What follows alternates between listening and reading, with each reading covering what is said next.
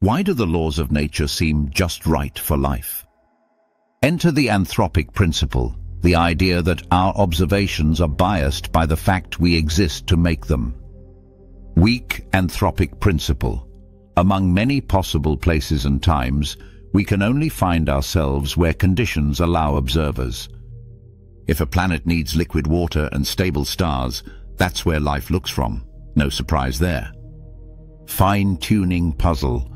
Tiny tweaks to constants, gravity, the electron's mass, the strength of nuclear forces, could kill stars, chemistry, or long-lived universes. Why are the dials where they are? Two common answers. Selection effects in a big cosmos.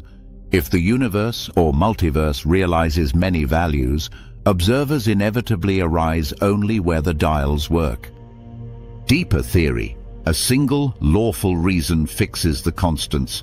No tuning required once we understand the underlying physics. What it's not life causes the universe. It's a reminder to correct for observer bias before declaring a miracle. Bottom line, the Anthropic Principle doesn't explain everything, but it reframes the question. Are we seeing selection in a vast landscape, or hints of a deeper theory that sets the dials?